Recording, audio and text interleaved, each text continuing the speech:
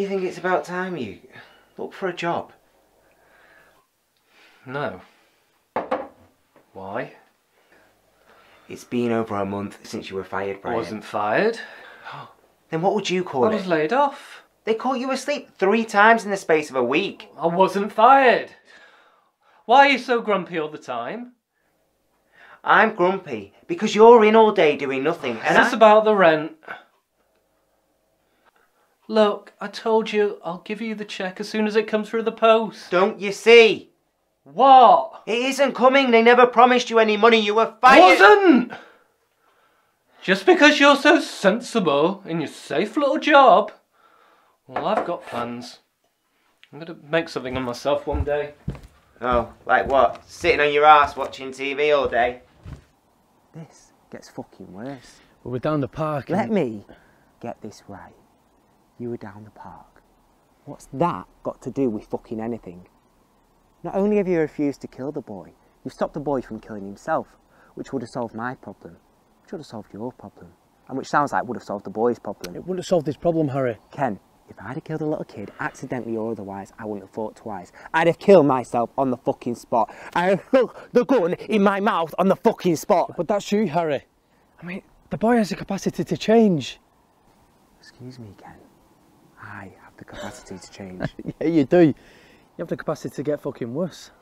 Oh, now we're getting down to it. Look, Harry, I mean no disrespect, and I'm not being funny, but you're a cunt. And the only difference is you're going to become an even bigger cunt. And maybe have some more cunt fucking kids. You fucking retract that bit about my cunt fucking kids. Okay, I retract the bit about your cunt fucking kids. Wait, you can't overrule me on this. Dr. Stevens, this is fruitless. I've told you this hospital cannot afford another lawsuit. You of all people should know that. But...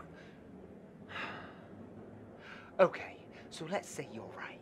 So we just do nothing and let her die, knowing a simple blood transfusion would save her, because her parents... If her parents won't consent to the transfusion, we cannot and will not do anything.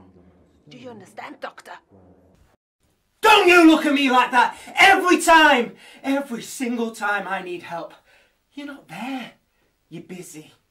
I've been there for you so many times. When your girlfriend dumped you, when your crap car breaks down, even called at work to say you're ill, when you're too stoned to get out of bed. One time, just one time I need you!